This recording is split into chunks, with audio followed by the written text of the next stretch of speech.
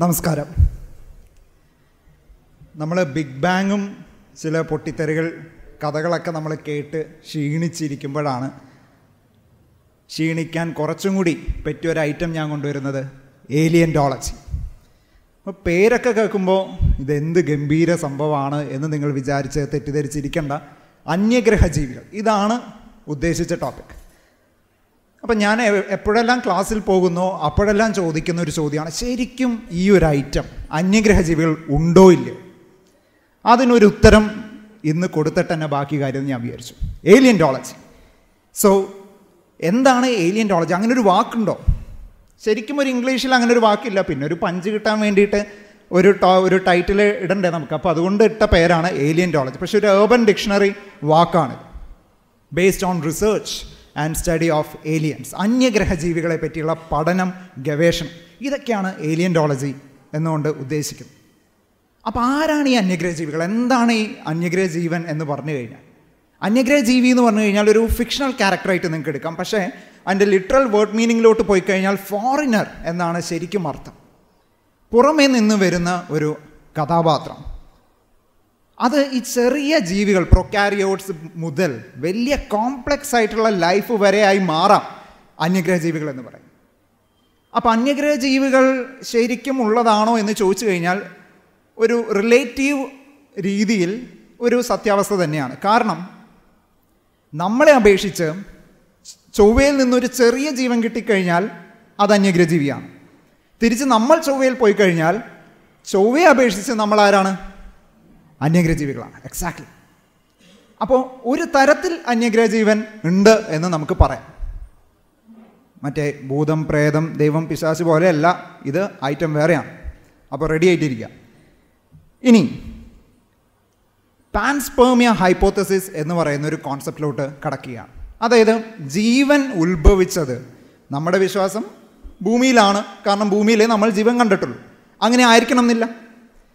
അപ്പോൾ ഇത് ശരിക്കും ഓരോ സ്ലൈഡും ഓരോ സാധ്യതകളാണ് നിങ്ങളുടെ മുമ്പിൽ വിവരിക്കാൻ ഞാൻ ആഗ്രഹിക്കുന്നത്. പാൻസ്പേർമിയ ഹൈപ്പോത്തസിസ് എന്ന് പറഞ്ഞു കഴിഞ്ഞാൽ ഒരു പക്ഷേ ജീവൻ സ്പേഷ്യൽ ഐസ് ക്യാപ്സിലും അല്ലെങ്കിൽ മറ്റൊരു പ്ലാനറ്റിലും ഉണ്ടായതാവാം.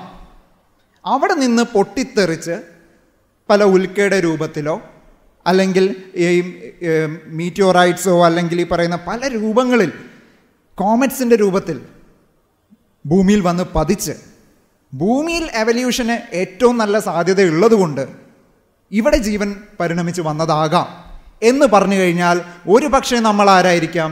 മാർഷ്യൻസ് ആകാം. കാരണം 3.8 ബില്യൺ വർഷങ്ങൾക്ക് മുമ്പ് ഭൂമിയുടെ അവസ്ഥയും ചൊവ്വയുടെ അവസ്ഥയും ഏകദേശം ഒരുപോലെയായിരുന്നു. ചൊവ്വയിൽ വെള്ളമൊഴുകിയിരുന്നു, ചൊവ്വയിൽ മാഗ്നറ്റിക് ഫീൽഡ് ഉണ്ടായിരുന്നു. അതുകൊണ്ട് തന്നെ ഒരു പക്ഷേ ജീവൻ അവിടെ ഉണ്ടായതാവാം. അവിടെ നിന്ന് പൊട്ടിത്തെറിച്ച് ഈ പറയുന്ന മീറ്റിയോറൈറ്റിൻ്റെ രീതിയിൽ ഭൂമിയിൽ വന്ന് പതിച്ചപ്പോൾ ഭൂമിയിലെ ആവാസ വ്യവസ്ഥ എക്സാക്ട്ലി റൈറ്റ് ആയ കാരണം അവിടെ ജീവൻ പരിണമിച്ചു വന്നു. നമുക്ക് തെളിവാണ് വേണ്ടത്. അതുകൊണ്ട് തന്നെയാണ് ചൊവ്വയിൽ നിരവധി റോവേഴ്സ് പോയിക്കൊണ്ടിരിക്കുന്നതും ഈ ജീവന് വേണ്ടി, അല്ലെങ്കിൽ ജീവൻ ഉണ്ടോ ഇല്ലയോ എന്ന് അന്വേഷിക്കുന്നതും. മനസ്സിലാക്കുക. അപ്പോൾ നമ്മുടെ സോളാർ സിസ്റ്റത്തിൽ എവിടെയെല്ലാം വാസയോഗ്യമായ സ്ഥലങ്ങളുണ്ട്? നമ്മൾ പറയുന്നത് എവിടെയാണ്? ഭൂമിയിൽ തന്നെ മാത്രമേ സാധ്യതയുള്ളൂ എന്ന് പറയും. അങ്ങനെയാണോ? മെർക്കുറി എടുക്കുക. മെർക്കുറിയുടെ അവസ്ഥ ഈ 2020 പഠനങ്ങളൊക്കെ പറയുന്നത് അവിടെ പോളാർ ഐസ് ക്യാപ്സ് ഉണ്ട് എന്നാണ്. അതായത് ഈ ഐസ് ക്യാപ്സിൻ്റെ അടുത്ത് ധ്രുവങ്ങളിൽ നമുക്ക് ഒരു മനുഷ്യന് ജീവിക്കാൻ പറ്റുന്ന സാഹചര്യമുള്ള ടെമ്പറേച്ചർ സോൺസ് ഉണ്ട്. ഭാവിയിൽ ഒരുപക്ഷെ മനുഷ്യൻ പോകുന്നത് സൂര്യന് ഏറ്റവും അടുത്തുള്ള മെർക്കുറിയിലോട്ടായിരിക്കാം. മനസ്സിലാക്കാം. മെർക്കുറി കഴിഞ്ഞാൽ വീനസ്, ശുക്രൻ. വീനസിൻ്റെ അവസ്ഥ എന്താണ്? തിളച്ച് മറിയാണ്. 465-67 ഡിഗ്രി സെൽഷ്യസ് ആണ് അതിൻ്റെ സർഫസ് ടെമ്പറേച്ചർ. അതൊന്നും നമുക്ക് താങ്ങാൻ പറ്റില്ല, നമുക്ക് ചിന്തിക്കാനേ പറ്റില്ല, വിട്ടേക്ക്. പക്ഷേ 50 മുതൽ 70 കിലോമീറ്റർ വരെ സർഫസിൽ നിന്ന് മുകളിലോട്ട് പോയി കഴിഞ്ഞാൽ അവിടെ ഭൂമിയുടെ പോലെ ഏകദേശം ടെമ്പറേച്ചറും പ്രഷറും ഉണ്ട്. അവിടെ ഒരു പക്ഷേ മനുഷ്യന് ജീവിക്കാം. ഇപ്പം നമ്മൾ വിചാരിക്കും എങ്ങനെയാണ് ആകാശത്ത് ജീവിക്കാൻ പോകുന്നതെന്ന്. അങ്ങനെയല്ല. നമ്മൾ ഈ പറയുന്ന പോലെ ഈ എവല്യൂഷൻ മുമ്പോട്ട് പോയിക്കൊണ്ടിരിക്കുകയാണ്. ഇനി വരാൻ പോകുന്ന കാലഘട്ടത്തിലെ മോഡേൺ ഹ്യൂമണൊക്കെ മാറി ഒരു സൈബോർഗൊക്കെ ആയി കഴിഞ്ഞാൽ ആ പറയുന്ന ഉയരങ്ങളിൽ താമസിക്കാൻ മനുഷ്യന് പറ്റുമായിരിക്കും. പക്ഷേ വീനസിൽ നിന്ന് രസകരമായൊരു കാര്യം ഈ അടുത്തെ ഒരു പബ്ലിഷ് പേപ്പറിൽ വന്നു. ഫോസ്ഫീൻ എന്ന് പറയുന്ന ഗ്യാസ് വീനസിൽ കാണപ്പെടുന്നു. ഇത് ബയോളജിക്കൽ ആക്ടിവിറ്റീസ് മൂലം വരുന്നതായിരിക്കാം, ആവാതിരിക്കാം. പക്ഷേ ആയിരിക്കാം എന്നുള്ളൊരു സാധ്യത ഉള്ളതുകൊണ്ട് ഒരു പക്ഷേ വീനസിൽ എന്തുണ്ടാകാം? ചെറിയ തുടിക്കുന്ന ജീവനുണ്ടാകാം. വീനസ് പോട്ടെ, മാർസിലോട്ട് വരുന്നു. ചൊവ്വാദോഷം കനിഞ്ഞ് നൽകുന്ന നമ്മുടെ മാർസ് അല്ലേ, നമുക്കെല്ലാവർക്കും അറിയാം. അതുകൊണ്ട് ചൊവ്വ നമുക്ക് പ്രത്യേകത ഉള്ള ഒരു പ്ലാനറ്റാണ്. നമ്മൾ പോവുകയാണ് ഇനി 10-15 വർഷങ്ങൾക്ക് ശേഷം ചൊവ്വയിലോട്ട് നമ്മൾ എന്തായാലും പോയിരിക്കും. ആർടെമിസ് മിഷൻ നടന്നുകൊണ്ടിരിക്കുകയാണ്. ആർടെമിസ് 2-ൻ്റെ ക്രൂ നാളെ അനൗൺസ് ചെയ്യാൻ നിൽക്കുകയാണ്. മനസ്സിലാക്കുക, ആർടെമിസ് 2 എന്ന് പറഞ്ഞു കഴിഞ്ഞാൽ ചന്ദ്രനിലോട്ടുള്ള പര്യവേഷണമാണ്. അപ്പോൾ എന്തായാലും ചൊവ്വയിൽ പോയിരിക്കും, അതിനൊന്നും ഡൗട്ടുമില്ല. ചൊവ്വയിൽ വെള്ളം ഒഴുകിയിരുന്നു, മുമ്പ് പറഞ്ഞതുപോലെ മാഗ്നറ്റിക് ഫീൽഡുമുണ്ട്. അതുകൊണ്ട് തന്നെ ജീവൻ ഉണ്ടാകാനുള്ള സാധ്യത ഒരു കാലത്ത് വളരെയധികം ഉണ്ടായിരുന്നു. പക്ഷെ ഉണ്ടോ ഇല്ലയോ എന്നുള്ളത് നമ്മൾ അന്വേഷിച്ചുകൊണ്ടിരിക്കുകയാണ്. എന്താണ് സീരീസ്? അതായത് ഈ ചൊവ്വയും ജൂപ്പിറ്ററും വ്യാഴം, ഇതിൻ്റെ ഇടയിൽ ഒരു ആസ്ട്രോയിഡ് ബെൽറ്റ് ഉണ്ട്. കേട്ട് കാണാം, ആസ്ട്രോയിഡ് ബെൽറ്റൊക്കെ നമ്മൾ ചെറിയ ക്ലാസ്സിൽ സോളാർ സിസ്റ്റത്തിൻ്റെ ആ ഒരു രൂപരേഖയിലൊക്കെ നമ്മൾ കാണുന്ന ഈ ആസ്ട്രോയിഡ് ബെൽറ്റിലെ ഏറ്റവും കൂറ്റൻ ഐറ്റമാണ് സീരീസ്. 4-1 വെള്ളമാണ്. വെള്ളം എന്ന് പറയുമ്പോൾ in the form of ice. അതായത് ഇനി നമുക്ക് ഇവിടെയൊക്കെ ബോറടിച്ച് നമ്മൾ മറ്റ് പ്ലാനറ്റുകളിലോട്ട് ചേക്കേറുമ്പോൾ നമ്മുടെ റോക്കറ്റിൻ്റെ ഫ്യൂല് തീർന്നാൽ എന്ത് ചെയ്യും? സീരീസിൽ ഒന്ന് ഇറങ്ങുക, ഒന്ന് പമ്പ് ചെയ്യുക, ഹൈഡ്രജൻ വിടുക. ഇത്തരം അവസ്ഥകളിലോട്ടാണ് നമ്മൾ പോകുന്നത്. ബാക്കി പ്ലാനറ്റുകളുടെ കാര്യം കുറച്ച് കഷ്ടമാണ്. Jupiter, Saturn, Uranus, Neptune gaseous ജയൻറ്റുകളാണ്. അപ്പോൾ ഈ പ്ലാനറ്റുകളിൽ സാധ്യത കുറവായതുകൊണ്ട് നമ്മൾ അന്വേഷിച്ച് പോകുന്നത് അതിൻ്റെ നാച്ചുറൽ സാറ്റലൈറ്റ്സ് ആയ ചന്ദ്രന്മാരിലോട്ടാണ്. ഭൂമിയുടെ ചന്ദ്രനിൽ നിന്നെടുക്കാം. നമുക്കറിയാം വെള്ളം അവിടെ ഉണ്ട്. വെള്ളം എന്ന് പറയുമ്പോൾ H2ൻ്റെ മോളിക്യൂൾസും അതുപോലെ തന്നെ വാട്ടർ ഐസായിട്ടും ഹൈഡ്രോക്സിൽ സ്റ്റേറ്റിലും എല്ലാം വെള്ളമുണ്ട് നമുക്കറിയാം. ചന്ദ്രനിൽ എങ്ങനെയാണ് അവസ്ഥ? 1969 മുതൽ അപ്പോളോ മിഷൻസ് പോയിക്കൊണ്ടിരിക്കുകയാണ്. നമ്മൾ 6 മിഷനുകളിലായി 12 ആസ്ട്രോനട്സ് അവിടെ ഇറങ്ങി. അവിടേക്ക് ഈ പഞ്ഞിയുടെ ചെടികളും അതുപോലെ ചെറിയ മൈക്രോബിയൽ ജീവികളുമായ ടാർട്ടിഗ്രേഡ്സിനെയൊക്കെ കൊണ്ടുപോയി നമ്മളവിടെ നിരവധി എക്സ്പെരിമെൻറ്റുകളൊക്കെ ചെയ്തിട്ടുണ്ട്. ഭാവിയിൽ എങ്ങനെയായിരിക്കും അവസ്ഥ, ഇനി അവിടെ ഒരു കോളനൈസ് ചെയ്യാനാണ് നമ്മുടെ പ്ലാൻ. നമ്മുടെ പ്ലാൻ എന്ന് പറയുമ്പോൾ നാസയുടെ മെയിൻ ഇൻറ്റൻഷൻ എന്ന് പറഞ്ഞു കഴിഞ്ഞാൽ ആർടെമിസ് 3 എന്ന് പറഞ്ഞു കഴിഞ്ഞാൽ അവിടെ ഇറങ്ങുക, കോളനൈസ് ചെയ്യുക, 3-4 ദിവസം താമസിച്ച് തിരിച്ചു പോരുക. ഇതാണ് ചന്ദ്രൻ്റെ അവസ്ഥ. പിന്നെ ജൂപ്പിറ്റർ എടുത്തു കഴിഞ്ഞാൽ, ജൂപ്പിറ്ററിൻ്റെ മൂൺസ് എടുത്തു കഴിഞ്ഞാൽ, അതായത് ഗലീനിയൽ മൂണുകൾ, അയ്യോ, കെലിസ്റ്റോ, അതുപോലെ തന്നെ യൂറോപ്പ. ഇതിലെ യൂറോപ്പ എന്ന് പറയുന്ന ചന്ദ്രൻ, ഞാൻ ചന്ദ്രൻ എന്ന് എല്ലാത്തിനെയും വിക്ഷേപിക്കാം. യൂറോപ്പ് എടുത്തു കഴിഞ്ഞാൽ അവിടെ സബ് സർഫസ് ഓഷ്യൻസ് ഉണ്ട്. ഓഷ്യൻ എന്ന് പറയുമ്പോൾ നിങ്ങൾ വിചാരിക്കും വേറെ എന്തെങ്കിലും ഫ്ലൂയിഡ് ആയിരിക്കും. അല്ല, വെള്ളം. കൃത്യമായ എവിഡൻസുകൾ നമുക്ക് കിട്ടി. ബട്ട് ഡയറക്റ്റ് എവിഡൻസ് അവിടെ പോയി അന്വേഷിച്ചാലേ കിട്ടുള്ളൂ. സബ് സർഫസ് ഓഷ്യൻ, ഉപരിതലത്തിൻ്റെ അടിയിൽ ഈ കടൽ ഒഴുകുകയാണ് അവിടെ. അപ്പോൾ അതിൻ്റെ കടലിടുക്കുകളിൽ നമുക്ക് എന്ത് കണ്ടെത്താം? ഒരു പക്ഷേ എന്തുണ്ടായിരിക്കാം? ജീവനുണ്ടായിരിക്കാം. യൂറോപ്പ വേണ്ട, ഗാനിമീഡിലോട്ട് പോയി കഴിഞ്ഞാൽ ജൂപ്പിറ്ററിൻ്റെ തന്നെ മറ്റൊരു ചന്ദ്രൻ, ഏറ്റവും വലിയ ചന്ദ്രൻ എന്ന് വേണമെങ്കിൽ നമുക്ക് പറയാം, വിശേഷിപ്പിക്കാം. യൂറോപ്പയുടെ പോലെ അത്രയും ഹീറോയിക് വേർഷൻ അവനില്ല. കാരണം ഈ ഐസ് പാളികളുടെ ഇടയിലാണ് ഈ സബ് സർഫസ് ഓഷ്യൻസ് ഈ ട്രാപ്പ് ചെയ്ത് കിടക്കാണ്. അതുകൊണ്ട് തന്നെ അവിടെ ജീവൻ കാണാനുള്ള സാധ്യത കുറവാണ്. എന്നാലും നല്ലൊരു കണ്ടൻറ്ററാണ് ഗാനിമീഡ്. എന്നാൽ സാറ്റേണിൻ്റെ ചന്ദ്രന്മാർ പോയി കഴിഞ്ഞാൽ ടൈറ്റൻ, ഇതിനാണ് നമ്മൾ ഫുൾ ഫോക്കസ് ഇപ്പോൾ കൊടുക്കുന്നത്. ടൈറ്റൻ്റെ അവസ്ഥ എങ്ങനെയാണ്? അവിടെ ഒഴുകുന്ന മീത്തേനും ഉണ്ട്. ഒഴുകുന്ന, അതായത് ഫ്ലൂയിഡ് സ്റ്റേറ്റിൽ, ലിക്വിഡ് സ്റ്റേറ്റിൽ. അപ്പം നമുക്ക് വെള്ളം നിർബന്ധമൊന്നുമില്ല ജീവൻ വേണമെന്നുണ്ടെങ്കിൽ. ഒഴുകുന്ന എന്തിനും ജീവൻ ഉണ്ടാക്കാനുള്ള സാധ്യതയുണ്ട്. പ്രൊവൈഡഡ് അത് ബയോളജിക്കൽ ലൈഫ് ആവണമെന്ന് നിർബന്ധം പിടിക്കരുത്.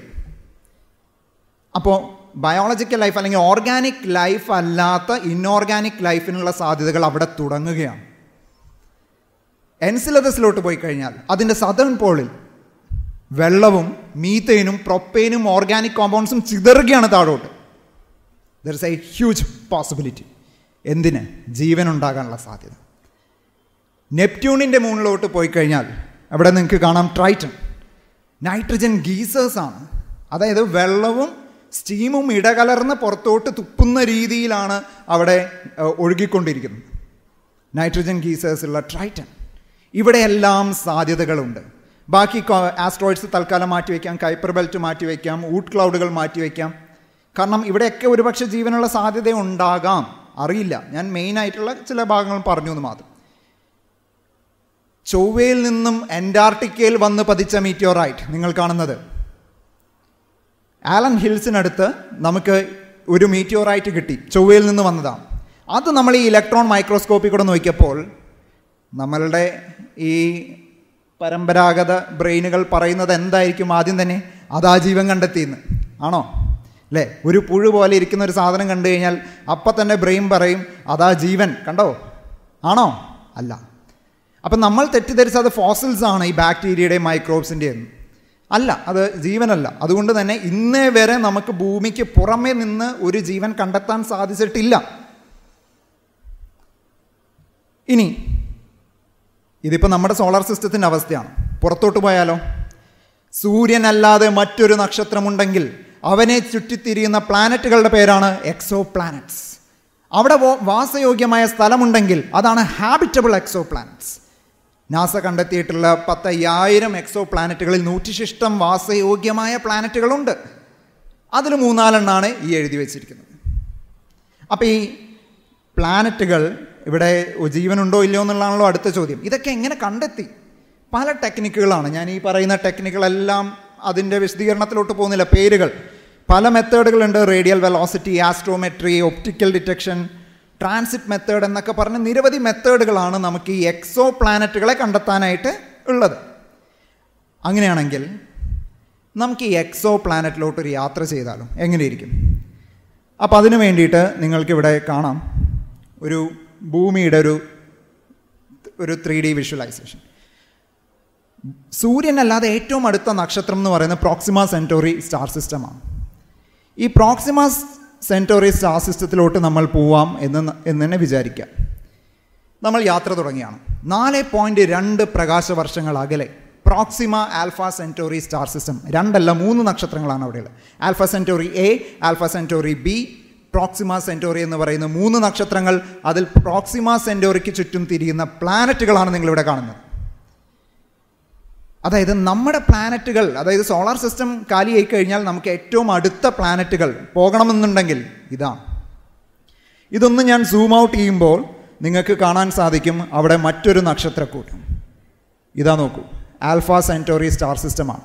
ഈ ആൽഫ സെൻറ്റോറി ഞാനൊന്ന് സൂം ഇൻ ചെയ്യുമ്പോൾ നിങ്ങൾ കാണുന്നത് അവിടെ 2 നക്ഷത്രങ്ങളാണ്, അതിനെ ചുറ്റുന്ന പ്ലാനറ്റുകളാണ്.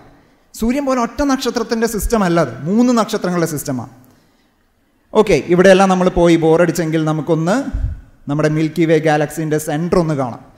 കണ്ട് ശീലമില്ലാത്തവർക്ക് മിൽക്കി വേ ഗാലക്സിയുടെ അല്ലേ, നമ്മുടെ ഗാലക്സിയുടെ സെൻറ്ററിൽ എന്തായിരിക്കും? Let's see it. എന്തായിരിക്കും? തമോഗർത്തം, ബ്ലാക്ക് ഹോൾ. നിങ്ങൾ ഈ കാണുന്നത് സൂപ്പർ മാസീവ് ബ്ലാക്ക് ഹോളാണ്.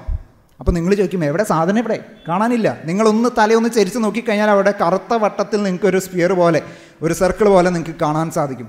കാരണം ബ്ലാക്ക് ഹോൾ കണ്ടു കഴിഞ്ഞാൽ അത് ബ്ലാക്ക് ഹോൾ അല്ല, അതുകൊണ്ടാണ്. അപ്പോൾ ഇത് തമോഗർത്തം, ലൈറ്റ് മൊത്തത്തിൽ വിഴുങ്ങുന്ന അണ്ണനാണ് ബ്ലാക്ക് ഹോളുകൾ. ഓക്കെ, തിരിച്ച് നമ്മുടെ പ്രസൻറ്റേഷനിലോട്ട് നമ്മൾ പോയി കഴിഞ്ഞാൽ അപ്പോൾ നമുക്ക് എക്സോ പ്ലാനറ്റുകളെ കണ്ടെത്തുന്ന രീതി മനസ്സിലായി. ഈ അന്യഗ്രഹ ജീവനെ കണ്ടെത്താൻ വല്ല ഏജൻസിയോ ഇൻസ്റ്റിറ്റ്യൂട്ടോ ഉണ്ടോ? Yes, settee, search for extra terrestrial intelligence. ഇവർ 1960 തൊട്ട് ഈ പറയുന്ന ടെലിസ്കോപ്പും ആകാശത്തോട്ട് വെച്ച് ഇങ്ങനെ കാത്തിരിക്കുകയാണ് സിഗ്നലുകൾക്ക് വേണ്ടി. ഒരു സിഗ്നൽ പേരിന് വേണ്ടിയിട്ടെങ്കിലും രക്ഷയില്ല. അങ്ങനെ ഇരിക്കവേ 1977 നമുക്കൊരു സിഗ്നൽ കിട്ടി. ആർക്കെങ്കിലും അറിയോ? കേട്ടിട്ടുണ്ടോ? വാവ് സിഗ്നൽ. അപ്പോൾ ഈ വാവ് സിഗ്നലിനെ പറ്റി ഞാൻ കുറച്ച് കഴിയുമ്പോൾ പറയാം. എനിവേസ്, സെറ്റിയുടെ വളരെ ഫേമസ് ആയിട്ടുള്ള 1-2 പ്രോജക്റ്റുകളൊക്കെയാണ് project Phoenix, break through listen project എന്നൊക്കെ പറയുന്ന 1-2 പ്രോജക്റ്റുകളൊക്കെ ഉണ്ട്. അപ്പോൾ ഈ നമ്മുടെ മിൽക്കി വേ ഗാലക്സിയിൽ മൊത്തത്തിൽ കമ്മ്യൂണിക്കേറ്റ് ചെയ്യാൻ പറ്റുന്ന ഇൻ്റലിജൻ്റ് ആയിട്ടുള്ള സ്പീഷീസുകളുടെ എണ്ണം എത്ര അറിയാനൊരു സിമ്പിൾ ടെക്നിക്കാണ് ഡ്രേക്ക് ഇക്വേഷൻ. ഇത് പ്രോപ്പർലി സയൻറ്റിഫിക് ആയിട്ടുള്ളൊരു മെത്തേഡല്ല, പക്ഷേ നിങ്ങളുമായി കമ്മ്യൂണിക്കേറ്റ് ചെയ്യാനായിട്ട് ഒരു എളുപ്പ മാർഗം ഇത്രയും വളരെ ലളിതമായൊരു ഇക്വേഷനാണ്. നീളം കണ്ടിട്ട് ലളിതമല്ലാന്ന് എനിക്കറിയാം, എന്നാലും നിരവധി വാക്കുകൾ, നിരവധി ടേമുകൾ ഒരുമിച്ച് മൾട്ടിപ്ലൈ ചെയ്ത് കഴിഞ്ഞാൽ കിട്ടുന്ന ഒരു നമ്പർ, ദാറ്റ് ക്യാപിറ്റൽ N എന്ന് പറയുന്നത് നമ്മുടെ ഗാലക്സിയിലുള്ള മൊത്തത്തിൽ കമ്മ്യൂണിക്കേറ്റ് ചെയ്യാൻ പറ്റുന്ന ഇൻ്റലിജൻറ്റ് സ്പീഷീസുകളുടെ എണ്ണമാണ്. എന്നാൽ പിന്നെ അത് കണ്ടിട്ട് തന്നെ കാര്യം. നിങ്ങൾ ഈ കാണുന്ന ഒരു ചെറിയ മറ്റൊരു ആപ്ലിക്കേഷനാണ് ഡ്രേക്ക് ഇക്വേഷൻ ആപ്ലിക്കേഷൻ. ഇതിൽ നമുക്ക് ഈ നമ്പറുകളൊക്കെ ഇങ്ങനെ മാറ്റാം, കണ്ടോ? അപ്പോൾ ഏകദേശം ഒരു വർഷം ഉണ്ടാകാനിടയുള്ള നക്ഷത്രങ്ങളുടെ കണക്ക്, ഏകദേശം എത്ര നക്ഷത്രങ്ങൾ ഉണ്ടാവും, ഒരു 2 അല്ലെങ്കിൽ 2.2 ഞാൻ ഒരു നമ്പർ കൊടുക്കാം. മാക്സിമം 2, 3 വരുള്ളൂ. അതുകൊണ്ടാണ് ഈ പറയുന്ന നക്ഷത്രങ്ങളിൽ പ്ലാനറ്റുകൾ ഉണ്ടാകാനുള്ള സാധ്യത ഏകദേശം ഒരു 100% ഞാൻ ഇട്ട് കൊടുത്തു. ആ പറയുന്ന പ്ലാനറ്റുകളിൽ ഭൂമി പോലെയുള്ള പ്ലാനറ്റുകൾ ഉണ്ടാകാനുള്ള സാധ്യത ഞാൻ ഒരു പ്ലാനറ്റ് ഇട്ട് കൊടുത്തു, അല്ലെങ്കിൽ നിങ്ങൾക്ക് 2 ഇടാം. അതായത് ഇപ്പോൾ നമ്മുടെ സോളാർ സിസ്റ്റമാണ് ആകെയുള്ള നമുക്ക് റെഫറൻസ്. ഇവിടെ നമുക്ക് ഭൂമിയും മാർസും 2 ടെറസ്ട്രിയൽ പ്ലാനറ്റുകളാണ്. അപ്പോൾ നിങ്ങൾക്ക് ഈ പറയുന്ന നമ്പർ 1, 2 നിങ്ങൾക്ക് ഇട്ട് കൊടുക്കാം. ഈ പറയുന്ന ഭൂമി പോലെയുള്ള പ്ലാനറ്റുകളിൽ ജീവൻ ഉണ്ടാകാനുള്ള സാധ്യത ഞാൻ ഒരു 10% ഇട്ട് കൊടുക്കാം. ഈ ജീവൻ ഉണ്ടെങ്കിൽ അത് ഇൻ്റലിജൻ്റ് ആകാനുള്ള സാധ്യത വീണ്ടും ഒരു 10% ഞാൻ കൊടുത്തു. അത് ഇൻ്റലിജൻ്റ് ആണെങ്കിൽ കമ്മ്യൂണിക്കേറ്റ് ചെയ്യാനുള്ള സാധ്യത വീണ്ടും കിടക്കട്ടെ ഒരു 10%. ഏറ്റവും ചെറിയ നമ്പറുകളാണ് ഞാൻ ഇടുന്നത്. ഇത് മൊത്തത്തിൽ എത്ര വർഷത്തോളം കമ്മ്യൂണിക്കേറ്റ് ചെയ്ത് കാണും? ഒരു 10,000 വർഷം. കാരണം ഇതിൽ മിനിമം 10,000 വർഷമാണ് ഈ ആപ്പിൽ ഇടാൻ പറ്റുള്ളൂ. 10,000 വർഷത്തോളം അവ കമ്മ്യൂണിക്കേറ്റ് ചെയ്തിട്ടുണ്ടെങ്കിൽ, ചെയ്യാൻ പറ്റുമെങ്കിൽ, ഈ മിൽക്കി വേ ഗാലക്സിയിൽ മൊത്തത്തിൽ ഇൻ്റലിജൻ്റ് ആയിട്ടുള്ള ഏലിയൻ സംസ്കാരങ്ങൾ ഏകദേശം നമുക്ക് കിട്ടുന്ന നമ്പർ എത്രയാണ്? 22. ഇപ്പോൾ ഈ ഇട്ടിരിക്കുന്ന നമ്പറുകൾ പ്രകാരമാണ് 22 നമുക്ക് കിട്ടുന്നത്.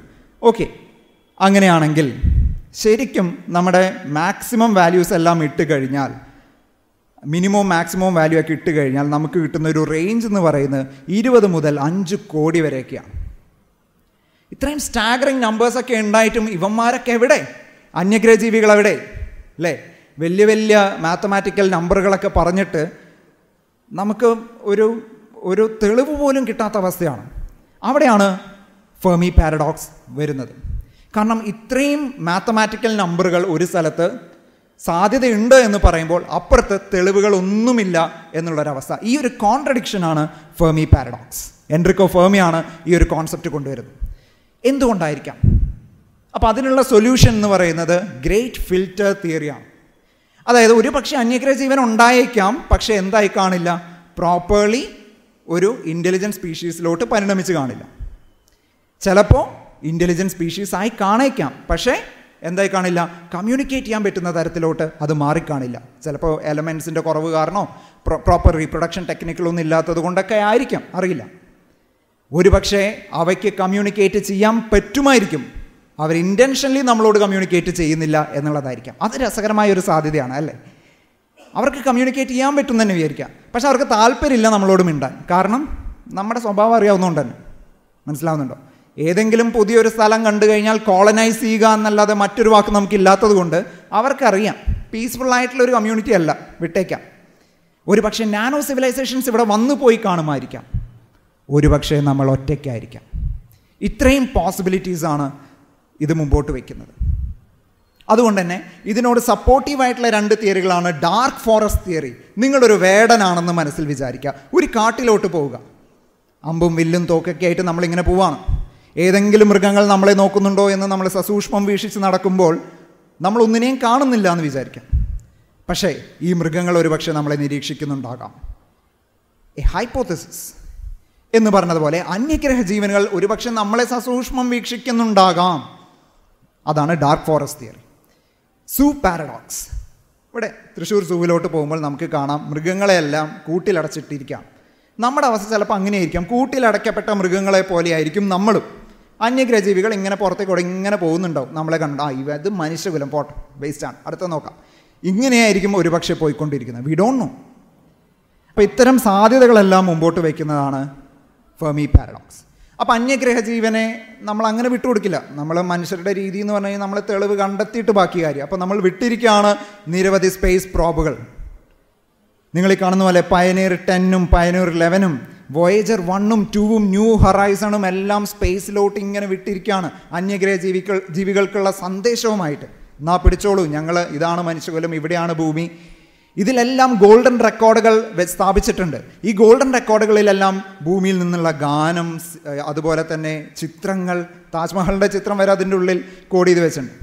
ഇപ്പോൾ പിൽക്കാലത്ത് മനുഷ്യകുലം എല്ലാം നിന്ന് കഴിഞ്ഞാൽ ഏതെങ്കിലും ഒരു അന്യഗ്രഹ ജീവൻ ഇത് കണ്ടെത്തിക്കഴിഞ്ഞാൽ എങ്ങനെയാണ് ആ ഗോൾഡൻ റെക്കോർഡ് ഓപ്പറേറ്റ് ചെയ്യേണ്ടതെന്ന് പോലും നമ്മൾ അതിൽ രേഖപ്പെടുത്തി വെച്ചിട്ടുണ്ട്.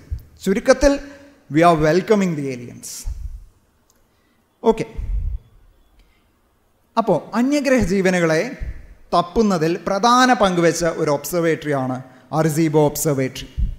ഈ ഒബ്സർവേറ്ററി ഫേമസ് ആകാൻ ഒരു കാരണമുണ്ട്. അതിൻ്റെ റീസണാണ് 1974 നമ്മൾ അന്യഗ്രഹ ജീവികൾക്ക് എന്നുള്ള രീതിയിൽ അയച്ച ഈ ഒരു സന്ദേശം, അർസീബോ മെസ്സേജ്. ഏറ്റവും ഇടത്ത് ഭാഗത്ത് കാണുന്നതാണ് ആ സന്ദേശം. 23/73 ഗ്രിഡിൽ 1679 ബിറ്റുകളായിട്ട് ഭൂമി എവിടെയാണ് നിൽക്കുന്നത്, ഭൂമിയിലുള്ള മനുഷ്യകുലത്തിൻ്റെ രൂപരേഖ, DNA ഏകദേശം ഒരു രൂപം, ഭൂമിയിലത്തെ ജീവൻ കാർബൺ ബേസ്ഡ് ജീവനാണെന്നുള്ള ഇത്രയും ഇൻഫോർമേഷനുകളെല്ലാം നമ്മൾ അതിൽ കയറ്റി വെച്ചിട്ട് അയച്ചിരിക്കാം. അപ്പോൾ മനസ്സിലാക്കേണ്ട ഒരു കാര്യം, ഇത് നമ്മളൊരു ഗ്ലോബുലാർ ക്ലസ്റ്റർ M13 എന്ന് പറയുന്ന നക്ഷത്ര സമൂഹത്തിലോട്ടാണ് അയച്ചിരിക്കുന്നത്. പക്ഷേ ഈ സന്ദേശം അന്യഗ്രഹ ജീവികൾക്ക് വേണ്ടിയിട്ടല്ല, ഇത് മനുഷ്യന്മാർക്ക് വേണ്ടിയിട്ടുള്ളതാണ്. കാരണം എന്താണോ, നമ്മുടെ ടെക്നോളജി ഇത്രയും വളർന്നു എന്ന് മനുഷ്യരെ അറിയിക്കാനാണ് നമ്മൾ ഈ സന്ദേശം അയച്ചിരിക്കുന്നത്. അല്ലാണ്ട് അന്യഗ്രഹ ജീവൻ ഇത് നാളെ കോഡ് ചെയ്തിട്ട് അവരിങ്ങോട്ട് വരാനൊന്നും പോകുന്നില്ല. കാരണം ഈ സന്ദേശം പോകുന്നോറും എന്ത് സംഭവിക്കും, പയ്യെ ഫെയ്ഡ് ചെയ്ത് തുടങ്ങും. ഒരു പക്ഷേ ഈ സന്ദേശത്തിൽ നിന്ന് നമ്മൾ എന്താണോ അയച്ചിരിക്കുന്നത് അവർക്ക് മനസ്സിലാക്കാൻ പറ്റിയെടുക്കാവുന്ന രീതിയിലല്ലാതെ എല്ലാം മെസ്സേജുകളൊക്കെ നോയ്സായി മാറിപ്പോയി കാണുമായിരിക്കും. Anyways, this is still going in സ്പേസിലൂടെ ഇങ്ങനെ യാത്ര ചെയ്തുകൊണ്ടിരിക്കുകയാണ് ഈ സന്ദേശം. തമാശ എന്ന് പറയട്ടെ, അതിന് ഉത്തരം എന്നുള്ള രീതിയിൽ, റിപ്ലൈ എന്നുള്ള രീതിയിൽ ഏതോ ഒരു പഹയൻ അയച്ച ഒരു റിപ്ലൈ ആണ് അർസീബോ റിപ്ലൈ. അതും ഭയങ്കര ഫേമസ് ആയി. ആരോ അർസീബോ ഒബ്സർവേറ്ററിക്ക് അയച്ചു കൊടുത്താണ്. അദ്ദേഹത്തിൻ്റെ റെസ്പോൺസിൽ കാർബൺ ബേസ്ഡ് ലൈഫിന് പകരം സിലിക്കൺ ബേസ്ഡ് ലൈഫാക്കി മാറ്റി. അപ്പോൾ അതുപോലെ തന്നെ ഒരു മനുഷ്യൻ്റെ രൂപരേഖയ്ക്ക് പകരം ഒരു ഏലിയൻ കുഞ്ഞിൻ്റെ രൂപം വെച്ചിട്ടുണ്ട്. നല്ല തമാശ എന്നുള്ള രീതിയിൽ ഇരിക്കട്ടെ എന്നുള്ള രീതിയിൽ അയച്ചതായിരിക്കും. എനിവേസ്, കാൾ സാഗണും ഫ്രാങ്ക് ഡ്രേക്കുമാണ് ഈ അർസീബോ മെസ്സേജ് ചിട്ടപ്പെടുത്തി എടുത്ത് അയച്ചിരിക്കുന്നത്. മനസ്സിലാക്കാം. വാവ് മെസ്സേജിലോട്ട് വരാം. 1977 ഓഗസ്റ്റ് 15 ലഭിച്ച ഒരു സന്ദേശം. ജെറി ഏമാൻ എന്ന് പറയുന്ന ഒരു ആസ്ട്രോണമർ, അദ്ദേഹത്തിൻ്റെ എല്ലാ ദിവസത്തെ ജോലി പോലെ റേഡിയോ സിഗ്നലുകൾ ഇങ്ങനെ സസൂക്ഷ്മം വീക്ഷിച്ച് നോക്കുമ്പോൾ പെട്ടെന്ന് വളരെ സ്ട്രോങ് നാരോ ബാൻഡ് സിഗ്നലിൽ ഒരു സാധനം വന്നു കിടക്കാം. അപ്പോൾ നിങ്ങൾ എങ്ങനെയാണ് ഈ നമ്പറുകളെ നോക്കേണ്ടതെന്ന് പറഞ്ഞു കഴിഞ്ഞാൽ വളരെ സിമ്പിളാണ്. 1, 2, 3, 4 എന്ന് പറഞ്ഞു പോയി കഴിഞ്ഞാൽ മുകളിലോട്ട് പോകുന്തോറും സ്ട്രെങ്ത് കൂടി വരാണ് സിഗ്നലിൻ്റെ. 9 കഴിഞ്ഞാൽ പിന്നെ അക്ഷരങ്ങളാണ് ABCD EFG. ഇങ്ങനെ മനസ്സിലാക്കിയെടുത്താൽ മതി സ്ട്രെങ്ത് കൂടി വരുന്നത്. ഇപ്പോൾ നിങ്ങൾ നോക്കുമ്പോൾ 6 നിന്ന് തുടങ്ങി ആൽഫബറ്റിക് ഓർഡറിലോട്ട് വേഗം ചാടിക്കടന്ന് EQU പിന്നെ നേരെ താഴോട്ട് J5 എന്നുള്ള രീതിയിൽ ഒരു സ്ട്രോങ് ആയിട്ടുള്ള നാരോ ബാൻഡ് സിഗ്നൽ നമുക്ക് കിട്ടിയിട്ടുണ്ട്. അപ്പം തന്നെ നമ്മുടെ റേഡിയോ ടെലിസ്കോപ്പുകളെല്ലാം നമ്മൾ ഈ പറയുന്ന സാഗിറ്റേറിയസ് കോൺസ്റ്റലേഷനിലോട്ട് തിരിച്ചു വെച്ച് വർഷങ്ങളോളം നമ്മൾ നിരീക്ഷിച്ചു. രക്ഷയില്ല. റിപ്പീറ്റഡ് ആയിട്ട് നമുക്കൊരു സിഗ്നൽ കിട്ടിയിട്ടില്ല. അതുകൊണ്ട് സയൻസിൻ്റെ രീതി എങ്ങനെയാണ്, അതുകൊണ്ട് ഒരു അന്യഗ്രഹ ജീവി അയച്ച മെസ്സേജ് ആയിരിക്കും എന്നാണോ നമ്മൾ എടുക്കുക? അല്ല, വി നീഡ് റെപ്പിറ്റീഷൻ വരാത്തത് കൊണ്ട് തന്നെ ഇതൊരു ടെക്നിക്കൽ ഗ്ലിച്ച് ആയിട്ടാണ് നമ്മൾ കൺസിഡർ ചെയ്തിട്ടുള്ളൂ, ഒരു എററായിട്ട് കൺസിഡർ ചെയ്തിട്ടുള്ളൂ. അതാണ് വാവ് സിഗ്നൽ. അന്യഗ്രഹ ജീവികൾക്കൊരു പൊന്നോണമുണ്ടെങ്കിൽ അവരുടെ പൂക്കളം എങ്ങനെയിരിക്കും? Crop circles. USA പല സ്ഥലങ്ങളിലായി കാണപ്പെടുന്ന ഇത്തരം രേഖാചിത്രങ്ങൾ മുകളിൽ നിന്ന് നോക്കിക്കഴിഞ്ഞാൽ കാണപ്പെടുന്ന ചില സാധനങ്ങൾ ഇടയ്ക്ക് ഭയങ്കര ഫേമസ് ആയിരുന്നു. നട്ടപ്പാതിരാത്രി വന്ന് അമേരിക്കയിലെ പല സ്ഥലങ്ങളിൽ ഇതുപോലെയുള്ള രൂപരേഖകൾ ഉണ്ടാക്കി അന്യഗ്രഹ ജീവികൾ പോകുന്നു എന്നായിരുന്നു അവരുടെ വിശ്വാസം. എന്നാൽ ഇത് എഞ്ചിനീയറിംഗ് ടെക്നിക്കുകൾ ഉപയോഗിച്ച് ഒറ്റ രാത്രി കൊണ്ട് നമുക്കിത് ചെയ്യാൻ പറ്റുന്നതാണ് എന്ന് BBC ഡോക്യുമെൻ്ററിയിലൂടെ നിങ്ങൾക്ക് യൂട്യൂബിൽ നോക്കിയാൽ കാണാൻ പറ്റും. പക്ഷേ ക്രോപ്പ് സർക്കിൾസിനേക്കാളും കുറച്ചും കൂടി എനിക്ക് ഇഷ്ടപ്പെട്ടത് നാസ്ക ലൈൻസ് ആണ്. ADBC കാലഘട്ടത്തിൽ ഇതുപോലെ 50 കിലോമീറ്റർ സ്ക്വയറിൽ മുകളിൽ നിന്ന് നോക്കിക്കഴിഞ്ഞാൽ ഹ്യൂജ് ജിയോഗ്ലിഫ്സ് ആണ് നിങ്ങൾക്ക് കാണാൻ സാധിക്കുന്നത്. നാസ്ക, പെറു എന്ന് പറയുന്ന സ്ഥലത്ത് നാസ്ക എന്ന് പറയുന്ന ഡെസേർട്ടിൽ കാണപ്പെടുന്ന AD കാലഘട്ടത്തിൽ ഉണ്ടാക്കിയിരിക്കുന്ന, BC കാലഘട്ടത്തിലൊക്കെ ഉണ്ടാക്കിയിരുന്ന ഇത്രയും ഹ്യൂജ് സ്ട്രക്ചർ എന്ന് പറഞ്ഞു കഴിഞ്ഞാൽ ഇത് മണ്ണിൽ ഇങ്ങനെ വരച്ച് വെച്ചിരിക്കാം. ഇത് അന്യഗ്രഹ ജീവൻ ആവണ്ടേ? ഇങ്ങനൊരു ചോദ്യം വന്നു. മനസ്സിലാക്കുക, ആ സ്ഥലത്ത് പോയി നിങ്ങൾ 10-15 സെൻറ്റിമീറ്റർ ഭൂമി കുഴിച്ചു കഴിഞ്ഞാൽ താഴെ നിന്ന് പൊന്തി വരുന്ന മണ്ണിൻ്റെ കളറ് ഏകദേശം റെഡ് നിറമാണ്. അങ്ങനെ നോക്കിക്കഴിഞ്ഞാൽ ഒരാഴ്ച അല്ലെങ്കിൽ ഒരു മാസങ്ങളോളം കഷ്ടപ്പെട്ട് കഴിഞ്ഞാൽ ഇത്തരം രൂപങ്ങൾ കിട്ടും. നിങ്ങളിത് സൂം ചെയ്ത് കഴിഞ്ഞാൽ അതിൽ സിമ്മിട്രി ഇല്ലാന്ന് കാണാൻ പറ്റും, പെർഫെക്ഷൻ ഇല്ലാന്ന് കാണാൻ പറ്റും. പിന്നെ എങ്ങനെയാണ് ഇത് അന്യഗ്രഹജീവികളുടെ ലേസർ പ്രിൻറ്റിംഗ് ആയി മാറുന്നതെന്ന് എനിക്കറിയില്ല. പക്ഷേ അങ്ങനെയാണ് അവർ വാദിക്കുന്നത്. മോണോലിത്തുകൾ, ഈ മോണോലിത്തുകളിൽ വലത്ത് ഭാഗത്ത് കാണുന്ന ലേറ്റസ്റ്റ് സാധനമാണ്, ഇടത്ത് ഭാഗത്ത് കാണുന്ന പഴയ ഐറ്റമാണ്. അപ്പോൾ ഇടത്ത് ഭാഗത്ത് കാണുന്ന സ്റ്റോൺ ഏജ് മെഗാലിത്തുകൾ എന്നൊക്കെ നമുക്ക് വിളിക്കാം. പക്ഷെ മോണോലിത്ത് എന്ന് പറയുന്നത് കുറച്ചും കൂടി അല്ലെ, മോഡേൺ മാൻ ആവുമ്പോൾ അതിൻ്റേതായ രീതിയിൽ ആൾക്കാരെ വിശ്വസിപ്പിക്കണം. അപ്പോൾ ട്രയാങ്കുലർ പ്രിസംസ് ആണ് നിങ്ങൾക്ക് അവിടെ കാണാൻ പറ്റുന്നത്. അതായത് കംപ്ലീറ്റ്ലി ഡെസേർട്ട് ആയിട്ടുള്ള സ്ഥലത്ത് ഇതുപോലത്തെ പ്രിസംസ് നിങ്ങൾ കാണുന്നു. ഇത് അന്യഗ്രഹ ജീവി കൊണ്ട് വെച്ചതായിരിക്കാം. 2020 പേപ്പറിൽ വലിയ വാർത്തയായിരുന്നു. അപ്പോൾ 2016 ആരൊക്കെയോ കൊണ്ടുപോയി വെച്ച അഡ്വർടൈസ്മെൻറ്റിൻ്റെ ഭാഗമായി കൊണ്ടുവച്ചതാണ് ഇതെല്ലാം. ഇതൊക്കെ പിന്നീട് നമ്മൾ തിരിച്ചറിഞ്ഞു. മനസ്സിലാക്കുക, ഇതും അന്യഗ്രഹ ജീവൻ്റെ ഭാഗമായിട്ട് വന്നിട്ടുള്ള കാര്യങ്ങളൊന്നുമല്ല, തികച്ചും മനുഷ്യൻ ഇൻ്റർഫിയർ ചെയ്തിട്ടുള്ള കാര്യങ്ങളൊക്കെയാണ്. എന്തൊക്കെ പറഞ്ഞാലും സെക്ടർ 51 അല്ലെങ്കിൽ ഏരിയ 51 പറയാതെ പോകുന്നത് എങ്ങനെ? നിങ്ങളൊരു പക്ഷേ കേട്ട് കാണും. അല്ലെങ്കിൽ അന്യഗ്രഹ ജീവൻ എന്ന് പറയുമ്പോൾ തന്നെ യു എസ് എയിലെ ഫേമസ് ആയിട്ടുള്ള സെക്ടർ 51 എന്ന് പറയുന്ന ഒരു സ്ഥലമുണ്ട്. അപ്പോൾ അവിടുത്തെ ആൾക്കാർ പറയുന്നത് നിങ്ങൾക്ക് അങ്ങോട്ട് കടക്കാനായിട്ട് അനുവാദമില്ല, കടന്നു കഴിഞ്ഞാൽ ട്രസ്പാസേഴ്സ് വിൽ ബി ഷോട്ട് എന്നാണ് അവിടെ കൃത്യമായിട്ട് എഴുതി വെച്ചിരുന്നത്. വെടിവെച്ചിടും US ആർമി. മനസ്സിലാക്കുക. അപ്പം എന്തായിരിക്കാം? അവിടെ അന്യഗ്രഹ ജീവികളെ പിടിച്ചു വെച്ച് USA പരീക്ഷണങ്ങൾ നടത്തുന്നു. അതുകൊണ്ടായിരിക്കാം. USA വേറെ തൊഴിൽ മണിയില്ലല്ലോ, അന്യഗ്രഹ ജീവൻ്റെ പുറകെയാണല്ലോ. അവർ മാത്രമാണ് ഇത്രയും ഫോക്കസ്ഡ് ആയിട്ടുള്ള ഒരു നേഷൻ. അന്യഗ്രഹ ജീവൻ എന്ന് പറഞ്ഞാൽ USA.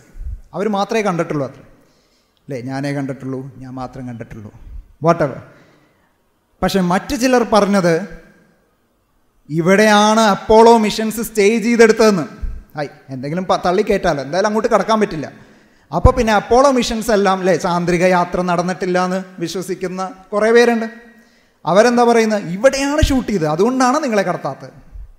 ഇനി ഒന്നും പോരാ, റോബർട്ട് ലാസർ എന്ന് പറയുന്ന ഫേമസ് അമേരിക്കൻ ഒരു കോൺസ്പിറസി തിയറിസ്റ്റ് പറയുന്നത്, ഞാൻ കണ്ടിട്ടുണ്ട് അവിടെ മനുഷ്യരും അന്യഗ്രഹ ജീവികളും കൂടി ഒരുമിച്ച് പോസ്റ്റ്മോർട്ടം ചെയ്യുന്നത്. അല്ലേ? കാണാത്ത സാധനമാണല്ലോ, അപ്പം എന്ത് വേണമെങ്കിൽ പറയാം. എന്താണിത്? പറക്കുംതളികൾ, UFOs, അൺഐഡൻറ്റിഫൈഡ് ഫ്ലൈയിങ് ഒബ്ജക്ട്സ്. നമ്മുടെ ഗോമാതാവിനെ പൊന്തിച്ചെടുക്കുന്ന ഒരു പറക്കുംതളികയാണ് നിങ്ങൾ കാണുന്നത്. എനിവേസ്, ഇത്തരം സാധനങ്ങൾ ഉണ്ടോ? ഈയിടെയായിട്ട് പെൻറ്റഗൺ റിലീസ് ചെയ്ത ഡീക്ലാസിഫൈ ചെയ്ത ഫയലുകൾ നോക്കിക്കഴിഞ്ഞാൽ അതിൽ മിക്ക കേസുകളും, അതായത് പറക്കുംതളികയെ കണ്ടു എന്ന് പറയുന്ന കേസുകളിലെല്ലാം മനുഷ്യൻ്റെ കൃത്യമായ ഇൻ്റർഫറൻസ് നടന്നിട്ടുണ്ടെന്ന് തെളിവുണ്ട്.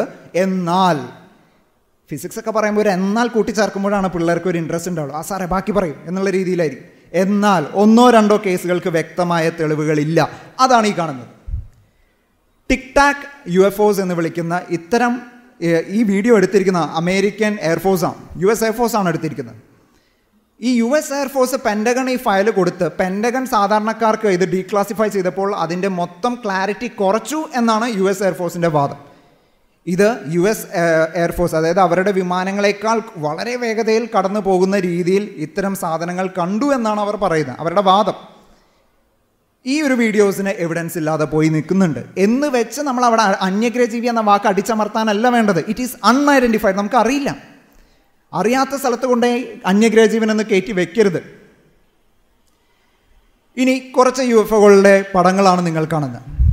നോക്കൂ, ബ്രിട്ടനിലും മെക്സിക്കോയിലൊക്കെ കാണുന്ന ചില പറക്കുംതളികൾ അല്ലേ, കൂജയുടെ അടപ്പ് തെറിച്ചു പോകുന്ന പോലെയുള്ള പറക്കുംതളിക അല്ലേ, ചപ്പാത്തി പലക പറന്നു പോകുന്ന പോലെ കുറേ ഐറ്റംസ് ഉണ്ട്. അപ്പോൾ ഇതൊക്കെ ഇത്രയും, അതായത് 1950s-ലും 90s-ലൊക്കെ ഈ പറയുന്ന ചിത്രങ്ങൾ പേപ്പറിൽ വന്നിരുന്നു എന്നുള്ളൊരു വസ്തുത തന്നെയാണ്. അതായത് പത്രങ്ങളിൽ ഇതൊക്കെ വന്നിട്ടുണ്ട്. അപ്പോൾ ഇതൊക്കെ ശരിയാണോ അല്ലയോ അല്ലേ? എന്നിരുന്നാലും 2017 നമുക്ക് ഒക്ടോബർ മാസത്തിൽ ഒരു അതിഥി കടന്നു വന്നു. നമ്മളുടെ സ്റ്റെല്ലാർ സിസ്റ്റത്തിൽ അല്ലാതെ, അതായത് സോളാർ സിസ്റ്റത്തിൽ നിന്നല്ലാതെ മറ്റൊരു ഡയറക്ഷൻ നിങ്ങൾക്ക് കാണാൻ പറ്റും. ഓമ എന്ന് വിളിക്കപ്പെടുന്ന ഈ ഒരു കഥാപാത്രം നിങ്ങൾ ഒരു പക്ഷേയെങ്കിലും പേപ്പറിൽ കേട്ട് കാണുമായിരിക്കാം. അപ്പോൾ നമുക്ക് പ്രോപ്പറായിട്ട് എക്സ്പ്ലെയിൻ ചെയ്യാൻ പറ്റിയില്ല ഇതെന്താ സാധനം എന്ന്. അപ്പോൾ അവിടെ എന്ത് കയറ്റി വെച്ചു? അന്യഗ്രഹജീവികളുടെ പേടകം ആണോ? നമുക്കറിയില്ല എന്നുള്ളതാണ് വസ്തുത. അപ്പോൾ ഇതൊരു കോമറ്റ് അല്ല, എന്തായാലും ഇതൊരു ആസ്ട്രോയിഡിനുള്ള സാധ്യതയും അല്ല എന്ന് തീർച്ചയാണ്. കാരണം കോമറ്റ്സ് ഉണ്ടെങ്കിൽ ഔട്ട് ഗ്യാസിങ്, അതായത് കോമറ്റിൻ്റെ വാലിൽ നിന്ന് ഇങ്ങനെ പുറത്തോട്ട് ഒരു വലിയ ടെയിൽ നമുക്ക് കാണാൻ പറ്റും. അതിവിടെ ഇല്ല. എന്നാൽ properly loss of motion follow ചെയ്യുന്ന രീതിയിലാണ് അതിൻ്റെ പോക്കും.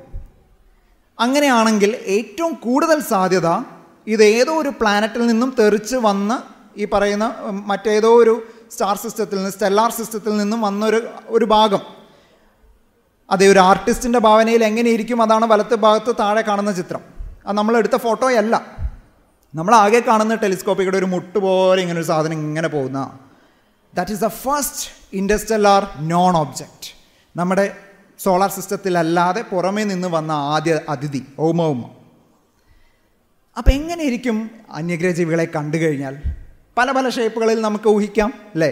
നമ്മുടെ ഏറ്റവും പ്രിയപ്പെട്ട കഥാപാത്രം എനിക്ക് തോന്നുന്ന താഴത്തെ വരിയിലെ പച്ചത്തലയുള്ള അല്ലേ മനുഷ്യനായിരിക്കാം. എങ്ങനെയാണ് നിങ്ങൾ അന്യഗ്രഹജീവനെ മനസ്സിൽ വെച്ചിരിക്കുന്നതെന്ന് അറിയില്ല. പക്ഷേ ഇതിൽ നിന്നെല്ലാം വിഭിന്നമായ ഒരു അന്യഗ്രഹജീവനുള്ള സാധ്യതയുണ്ട്. The exotic environments will demand exotic ബയോകെമിസ്ട്രീസ്. അത്തരം സാധ്യതകളൊന്നും നമുക്ക് പെട്ടെന്ന് നോക്കാം. കാർബൺ ബേസ്ഡ് ലൈഫിന് പകരം സിലിക്കൺ ബേസ്ഡ് ലൈഫാണെങ്കിലോ? നമ്മുടെ ജീവനെല്ലാം carbon based atoms കൊണ്ടുണ്ടാക്കിയതാണ്. Silicon based ആണെങ്കിലോ എങ്കിലും ഒരു ക്രിസ്റ്റലൈൻ രൂപത്തിലുള്ള അന്യഗ്രഹജീവികളെ നിങ്ങൾക്ക് പ്രതീക്ഷിക്കാം. കാരണം കാർബൺ എന്ന് പറയുന്നത് വളരെ കോംപ്ലക്സ് മോളിക്യൂൾസ് ഫോം ചെയ്യാം, അതിന് സ്ട്രോങ് സ്റ്റെബിലിറ്റി ഉണ്ട്, ഒന്നും അല്ല എന്ന് പറയുന്നില്ല. പക്ഷേ സിലിക്കൺ ആറ്റത്തിന് ഇതുപോലെ കോംപ്ലക്സ് മോളിക്യൂൾസ് ഉണ്ടാകാൻ പറ്റുന്ന തരത്തിലോട്ട് ആ പ്ലാനറ്റ് മാറിക്കഴിഞ്ഞാൽ തീർച്ചയായിട്ടും അവിടെയും ജീവനുണ്ടാകാം. അത് ഒരു ഇൻഓർഗാനിക് ബേസ്ഡ് ലൈഫായിരിക്കും. അപ്പോൾ നമ്മുടെ ഭാവനയിലുള്ള ജീവൻ എന്ന് പറയുന്ന ഒരു സെല്ലുലാർ ബേസ്ഡ് ലൈഫാണ്. ഒരു സെല്ല് കൃത്യമായിട്ട് ഓർഗനൈസ് സ്ട്രക്ചർ, അതിന് റീപ്രൊഡക്ഷൻ വേണം, മെറ്റബോളിസം വേണം, ഹോമിയോസ്റ്റേസിസ് വേണം, ഗ്രോത്ത് വേണം, റെസ്പോൺസ് ടു സ്റ്റിമുലി വേണം എന്നൊക്കെ പ്രോപ്പർട്ടീസ് ഉണ്ട് ഒരു ജീവൻ എന്ന് പറയുമ്പോൾ. ഇതിൽ ആ സെൽ ബേസ്ഡ് ലൈഫ് മാത്രം ഒന്ന് നോക്കൗട്ട് ചെയ്ത് കളയുക. ബാക്കി എല്ലാ പ്രോപ്പർട്ടീസും ആരും കാണിക്കും? സിലിക്കൺ ബേസ്ഡ് ലൈഫ് കാണിക്കും. എങ്കിൽ അതിനെ അന്യഗ്രഹ ജീവൻ എന്ന് നിങ്ങൾ വിളിക്കുമോ എന്നുള്ളതാണ് പിന്നത്തെ ചോദ്യം. ഓക്സിജൻ്റെ അഭാവത്തിൽ ഇവൻ വളരെ സ്ട്രോങ് ആണ്. അതുകൊണ്ട് തന്നെ സാറ്റേണിൻ്റെ ചന്ദ്രനായ ടൈറ്റനിൽ സിലിക്കൺ ബേസ്ഡ് ലൈഫിനുള്ള സാധ്യത വളരെ കൂടുതലാണ്. Because there is liquid methane and ഈത്തേൻ. വെള്ളം വേണമെന്നില്ല എന്ന് പറഞ്ഞതിൻ്റെ റീസൺ അതുകൊണ്ടാണ്. ഇനി മറ്റൊരു അന്യഗ്രഹ ജീവനുള്ള പോസിബിലിറ്റിയാണ് പ്ലാസ്മ ക്രിസ്റ്റൽസ്. ഇതൊക്കെ ലേറ്റസ്റ്റ് ആണ്. അതായത് കോസ്മിക് ഡസ്റ്റും പ്ലാസ്മയും കൂടി കലർന്നാൽ അയോണൈസ്ഡ് ഗ്യാസ് ഫോംസ് രൂപപ്പെടുന്നു. ഇതിന് DNA പോലെ സെൽഫ് റെപ്ലിക്കേറ്റ് ചെയ്യാനും ഓർഗനൈസ് ചെയ്യാനുമുള്ള കഴിവുണ്ട്. സിമുലേഷനാണ്, ശരിക്കും നമ്മൾ കണ്ടെത്തിയതല്ല, ഒരു സിമുലേഷനാണ്, കമ്പ്യൂട്ടർ സിമുലേഷനാണ്. എങ്കിൽ യുറാനസിൻ്റെ റിങ്ങുകളിൽ ഇത്തരം ജീവനുകളെ കണ്ടെത്തിയേക്കാം. Inorganic life, plasma crystals. ഇതെല്ലാം പറയുമ്പോൾ നമ്മൾ ഈ കാണുന്ന ഗാലക്സിയും പറയുന്ന നക്ഷത്രങ്ങൾ, പ്ലാനറ്റ്, ആസ്ട്രോയിഡ്, കോമറ്റ്, മീറ്റിയോറൈറ്റ് എല്ലാം അടങ്ങുന്നത് നമുക്കറിയാവുന്ന മാറ്ററിലാണ്. 5% മാറ്റർ ആണെങ്കിൽ 27% ഡാർക്ക് മാറ്ററിലാണ്. ഒരു പക്ഷേ അന്യഗ്രഹ ജീവനെങ്കിലോ? Question mark. അറിയില്ല. സാധ്യതകളാണ് മുമ്പോട്ട് വയ്ക്കുന്നത്. ഇനി ന്യൂട്രോൺ സ്റ്റാറുകൾ, അതായത് ഈ പറയുന്ന നമ്മളെക്കാളും നമ്മുടെ സൂര്യനേക്കാളും വലിയ നക്ഷത്രങ്ങൾ പൊട്ടിത്തെറിച്ച് ബാക്കി ഉണ്ടാകുന്ന ഭാഗം, അതായത് പല രീതിയിൽ അത് അവസാനിക്കാം. പറയുന്ന ബ്ലാക്ക് ഹോളുകളായിട്ടോ ന്യൂട്രോൺ സ്റ്റാറുകളൊക്കെ ആയിട്ട് അവസാനിക്കാം. പക്ഷേ ന്യൂട്രോൺ സ്റ്റാർ എടുക്കുക, അതിൽ അന്യഗ്രഹ ജീവനുള്ള സാധ്യതയുണ്ടോ? അപ്പോൾ നിങ്ങൾ വിചാരിക്കും എന്താണ് ഇങ്ങനെ പറയുന്നത്? ന്യൂട്രോൺ സ്റ്റാർ ഒരു നക്ഷത്രമല്ല, അതിൻ്റെ ഉള്ളിൽ എങ്ങനെ അന്യഗ്രഹ ജീവൻ ഉണ്ടാവും? അവിടെയുള്ള ഒരു പോസിബിലിറ്റിയാണ് ഞാൻ പറയുന്നത്. ന്യൂട്രോണുകൾ, അതായത് പ്രോട്ടോണുകളും ഇലക്ട്രോണുകളും എല്ലാം മാറി മറിഞ്ഞ് ന്യൂട്രോണുകളായി മാറും ആ നക്ഷത്രത്തിൽ. ഇവന്മാർ കൂടിച്ചേർന്ന് ന്യൂക്ലിയകളും, ഈ ന്യൂക്ലിയകൾ കൂടിച്ചേർന്ന് സൂപ്പർ മാസീവ് ന്യൂക്ലിയകളും ഒക്കെയായി മാറുന്നു. ഇതിന് ഈ പറയുന്ന പോലെ ഗ്രോത്തും ഹോമിയോസ്റ്റേസിസും മെറ്റബോളിസും തുടങ്ങിയ എല്ലാ പ്രോപ്പർട്ടീസും, ജീവൻ്റെ പ്രോപ്പർട്ടീസ് ഫോളോ ചെയ്യുന്നു, എക്സെപ്റ്റ് ചെയ്ത് സെല്ലുലാർ ബേസ്ഡ് ലൈഫ്. എങ്കിൽ ഇതിനെ ജീവൻ എന്ന് വിളിക്കാൻ പറ്റുമോ എന്നുള്ളതാണ് ചോദ്യം. അവിടെ നടക്കുന്നത് എക്സ്ട്രീം ഗ്രാവിറ്റേഷണൽ ഫോഴ്സൊക്കെയാണ്. അപ്പോൾ നമ്മുടെ ലോസ് ഓഫ് കെമിസ്ട്രി നേരെ അവിടെ കൊണ്ടുപോയി നമുക്ക് അവിടെ കമിഴ്ത്താൻ പറ്റില്ല. കാരണം ഫോഴ്സ് തന്നെ മാറിക്കളിച്ചു ന്യൂട്രോൺ സ്റ്റാറിൻ്റെ ഉള്ളിൽ. മനസ്സിലാക്കുക. ഇതെല്ലാം പറയുമ്പോൾ ഹയർ ഡയമെൻഷൻസും പാരലൽ വേൾഡ്സൊക്കെ എങ്ങനെ പറയാതിരിക്കും? നമ്മൾ ജീവിക്കുന്ന ഒരു 3 ഡയമെൻഷണൽ സ്പേസ് ആൻഡ് 1 ഡയമെൻഷണൽ ടൈമാണ് അല്ലേ? നിതിൻ തന്നെ പറഞ്ഞിരുന്നു. അപ്പോൾ ഇതിന് മുകളിലോട്ട് ഡയമെൻഷൻസ് ഉണ്ടെങ്കിലോ, നമ്മൾക്ക് അങ്ങോട്ട് കൺട്രോൾ ഇല്ലെങ്കിലോ? പോസിബിലിറ്റി. ഹയർ ഡയമെൻഷൻസ്, ഇത്തരം ഹയർ ഡയമെൻഷൻസിലൊക്കെ ഇരുന്നിട്ട് ഒരു പക്ഷേ അന്യഗ്രഹ ജീവൻ ഉണ്ടെങ്കിലോ, അവ നമ്മളെ സസൂക്ഷ്മം വീക്ഷിക്കുന്നുണ്ടെങ്കിൽ. അപ്പോൾ അതിൻ്റെ തിയറി വർക്കുകളൊക്കെ ഇങ്ങനെ മനോഹരമായി നടക്കുന്നു. നമുക്ക് ഡയറക്റ്റ് എവിഡൻസുകൾ കിട്ടുന്നില്ല എന്നേ ഉള്ളൂ. പാരലൽ വേൾഡുകൾ എന്ന് പറയുന്നത് മറ്റൊരു കോൺസെപ്റ്റ്. അതായത് everything everywhere all at once എന്ന് പറഞ്ഞ ഓസ്കർ കിട്ടിയ ഒരു സിനിമ കണ്ടു കഴിഞ്ഞാൽ ഏകദേശം പാരലൽ വേൾഡിനെ പറ്റിയിട്ട് എല്ലാം പെട്ടെന്ന് കിട്ടും. അത് ഗംഭീര സിനിമയാണ്. പാരലൽ വേൾഡ്, അതായത് ഞാനിവിടെ പ്രഭാഷണം ചെയ്തുകൊണ്ടിരിക്കുന്നു അന്യഗ്രഹ ജീവനെ പറ്റിയിട്ട്, മറ്റൊരു യൂണിവേഴ്സിൽ ഞാൻ മറ്റൊരു വിഷയമായിരിക്കാം പ്രഭാഷണം ചെയ്തുകൊണ്ടിരിക്കുക, അല്ലെങ്കിൽ വേറൊരു യൂണിവേഴ്സിൽ എനിക്ക് സംസാരിക്കാൻ അവസരം കിട്ടാതെ പോയിരിക്കാം. പല പല സാധ്യതകൾ, പല പല യൂണിവേഴ്സ്. അവിടെയാണ് അന്യഗ്രഹ ജീവനെങ്കിലോ. ഇനി ഒന്നുമല്ല, നമ്മൾ മാറ്റിവെച്ച ഒരു ടോപ്പിക്കാണ് ആർട്ടിഫിഷ്യൽ ഇൻ്റലിജൻസ്. അതായത് നമ്മൾ തന്നെ ഇത് പരിണാമം കഴിഞ്ഞ് AI-യുടെ സഹായത്തോടു കൂടി ഒരു അന്യഗ്രഹ ജീവനായി മാറുന്നൊരവസ്ഥ. നമുക്കറിയാം മിഡ് ജേണിയും ചാറ്റ് GPT-യും ഗൂഗിളിൻ്റെ ബാർഡെല്ലാം ഇങ്ങനെ കൺട്രോൾ ചെയ്ത് നടക്കുകയാണ് നമ്മുടെ ആർട്ടിഫിഷ്യൽ ഇൻ്റലിജൻസ് എന്ന് പറയുന്ന ആ ഒരു ഭാഗം, അല്ലേ? ഒരു പക്ഷേ ആർട്ടിഫിഷ്യൽ ഇൻ്റലിജൻസിൻ്റെ സഹായത്തോടുകൂടി നമ്മൾ മാറുകയാണെങ്കിൽ ഒരു അന്യഗ്രഹ ജീവി, അതായത് മറ്റുള്ള സ്റ്റെല്ലാർ സിസ്റ്റത്തിലോട്ട് കടന്നു കയറാനായിട്ട് ആർട്ടിഫിഷ്യൽ ഇൻ്റലിജൻസ് യൂസ് ചെയ്യുകയാണെങ്കിൽ എങ്ങനെയായിരിക്കും? അല്ല, ഇനി മറ്റൊരു സാധ്യത, ഈ അന്യഗ്രഹ ജീവനുകളുടെ artificial ഇൻ്റലിജൻസിലാണ് നമ്മളെങ്കിലോ? What if we are actually trapped in the simulations of aliens എന്നുള്ളൊരു ചോദ്യം. അപ്പോൾ ഇത്തരം കുറേ ചോദ്യങ്ങളുണ്ട്. ഈ ചോദ്യങ്ങളെല്ലാം നമുക്ക് ചിന്തിക്കാനുള്ളതാണ്. അപ്പോൾ ഇത്രയും കാര്യങ്ങൾ ഞാൻ പറഞ്ഞുകൊണ്ട് എൻ്റെ ടോപ്പിക് അവസാനിക്കുന്നതിന് മുമ്പ് ഒരു കാര്യം കൂടി ഞാൻ നിങ്ങളെ കാണിക്കാമെന്ന് വിചാരിച്ചു. ഒരു ചെറിയ ഡെമോ, അല്ലേ? ഫിസിക്സ് എന്നൊക്കെ പറയുമ്പോൾ ഒരു ഡെമോ ഇല്ലെങ്കിൽ പഞ്ചില്ല. അപ്പോൾ അതിന് വേണ്ടിയിട്ട് എൻ്റെ കയ്യിലൊരു റേഡിയോ റിസീവർ ഉണ്ട്. ഓക്കെ, അപ്പോൾ നമ്മൾ എങ്ങനെയാണ് ഈ അന്യഗ്രഹ ജീവനുകളുടെ സന്ദേശം നമുക്ക് കിട്ടുന്നത് എന്നുള്ള എൻ്റെ ഒരു ഡെമോ. ഓക്കെ, ഈ റേഡിയോ റിസീവറിന് എന്ത് വേണം? കുറച്ച് പവർ വേണം. ഓക്കെ, പവർ കൊടുക്കാനായിട്ട് എൻ്റെ കയ്യിലൊരു പവർ ബാങ്ക്, അത് ഞാൻ കണക്ട് ചെയ്യുന്നു, ഓണാക്കുന്നു.